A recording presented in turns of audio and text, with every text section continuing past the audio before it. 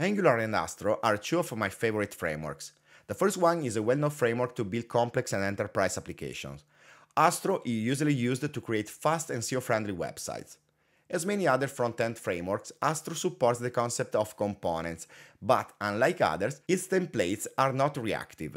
It means that even if it supports JSX-like templates, you cannot easily add interactivity directly in the template by adding event listeners to your elements.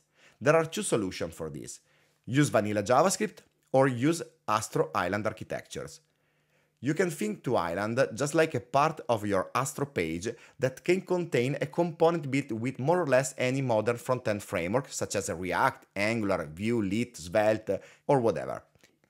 In this video, I want to show you how you can easily add Angular components to any Astro project by using the amazing AnalogJS integration plugin created by Brandon Roberts. First, we can create a new Astro project with npm create astro at latest. We can define the project name. I select an empty template, so install all the dependencies, and we can now choose TypeScript as primary language.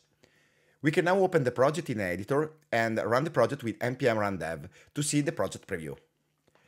Now we come back to the terminal and we install the AnalogJS plugin that allows us to use Angular inside our Astro project. The installation requires some time because, as you can see, it must install several packages. After the installation, the CLI notifies us that the Astro config file will be modified adding the AnalogJS integration plugin, and in fact, here you can see the update.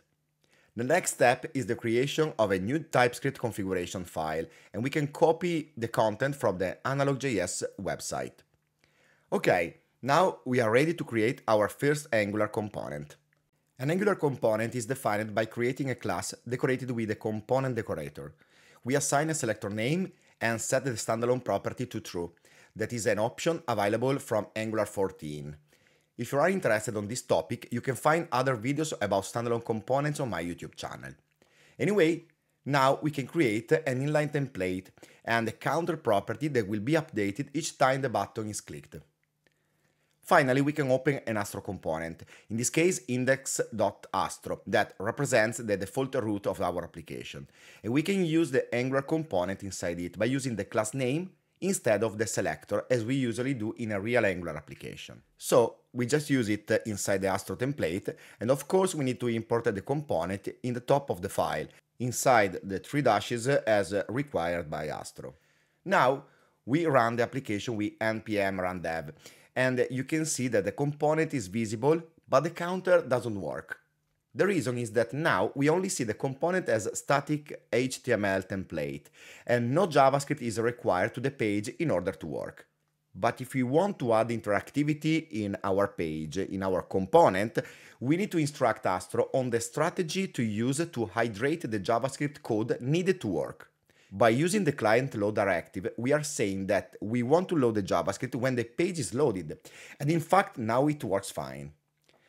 Since the development mode is not optimized, and I want to show you how the hydration works behind the scene, I build the application by running npm run build.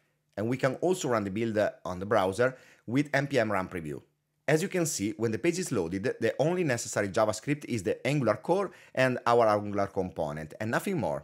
Okay, let me add some line break elements so we move the counter component to the bottom of the page. And in this way, it won't be visible when the page is loaded, but we need to scroll. We can now set the client directive to visible, and if we create another build and run the preview, we can see that when the page is loaded, there is no JavaScript loaded anymore. We have to scroll the page, and the JavaScript will be hydrated only when the component becomes visible. Another interesting Astro feature is that we can use Island in MDX files too, so we can mix in the same file Markdown syntax and UI components built in Angular, React, Lit, Svelte, Vue, or something else. First, we need to install the MDX Astro integration that will be added to the Astro configuration file. We add some content inside the file, and since Astro router is based on file system, this markdown will become a new root. In fact, we can open the browser and check if the demo roots exist. It seems fine.